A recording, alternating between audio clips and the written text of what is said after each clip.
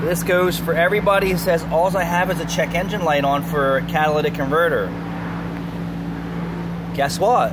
You have a bad catalytic converter, but your only code in there is a lean bank 1. But I just did a live video showing that your engine has a slight misfire and your converter is glowing red. So your catalytic converter is not going to glow red from a lean misfire. It's not, okay? That means absence of fuel.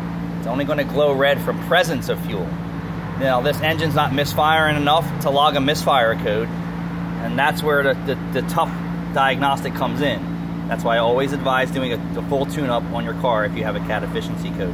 It eliminates the ignition system from being the cause. There's many other things that can cause that, but see my previous video, 2014 live misfire Subaru Forester.